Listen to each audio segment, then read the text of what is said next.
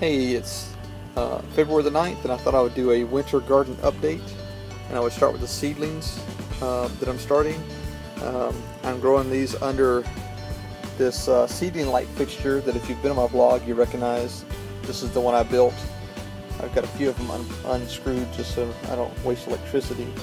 But at the same time I built this, I started these seeds, which has been about 3 weeks ago, maybe 2.5 weeks ago. And I started 5 varieties of tomatoes, and these are going to be my summer tomatoes. I'm going to take cuttings from them, let them bush out, take some cuttings, and turn them into mother plants for my summer garden. So as you see, they're doing pretty well. They're definitely not light starved. At the same time I started these goji berries. They're doing really good, except for the one I let dry out, and I don't know if that's going to survive or not, but I guess we'll find out. My hydroponic flood and drain, some of the lettuce has run its course, so I'm starting some crocodile spinach lettuce here. It hasn't sprouted yet. I just put it in a day or two ago, and it takes about a week for it to sprout. But that's going to be in my hydroponic system once it fully comes out. And of course a few of the little extras, some of my nepenthes and Venus flytraps. I've taken some cuttings and started some rootings there, and they're coming along pretty good. My main grow area is over here, and there's my basil. It's growing very well. I've cut it a couple times, and it's doing well. And of course my insect control, it single-handedly eradicated my fungus gnats, and now it's taking aim at some fruit flies that have decided to come in that like my worm bin. So it's doing pretty well. This is my Livingston dwarf, and it's beginning to bloom. As you can see, I got a couple blossoms there. That one, it looks a little ragged. I emasculated because I cross-pollinated it. Since this is a stable variety, I decided to cross-pollinate it to get a true hybrid, and so we'll see how that comes out, and I'll post that at a later date. This is my tomato plants that have been in several other videos. As you can see, the tomatoes are coming along really good. There's the ones that I cross-pollinated earlier. This tomato is about to reach the end of its resources, so it's not growing any. It's producing the tomatoes that it has grown, but it's quit blossoming out. It's got a few right there that haven't come in yet. So I think it's about at the end of its resources with what I've got here, which is fine because I'm still getting about 12 tomatoes off of it.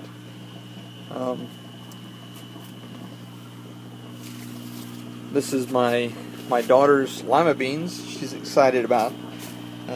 She started two seeds. I planted them in a big pot, and it's just taken off. So this is only about 2, maybe 3 weeks old, and so it's doing pretty well. I had to snip the top of it because I have no light up here. Make it bush out a little bit more at the bottom. And my squash plant, you probably recognize this one. I'm going to go ahead and take it out and use this as a tomato pot because it's producing, but they die off just as quickly as they bloom. I don't really have I haven't figured out the nutrition requirements for these, and it's just not worth the effort, so I'm going to take these out. But this is my stick tomato, and it is really beginning to grow fast. It's grown about 4 inches in about 5 days, which for this plant is really good.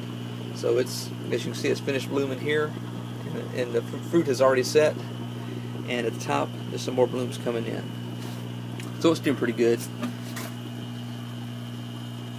Those are new big dwarfs. I'm going to grow some of these in here to get them good and started. And that one is an Italian tree. It's going to be very large. But I'm going to trellis it up and put it under this light and use it once these have finished their course. Let it just take over down here and see how much it'll produce under artificial light.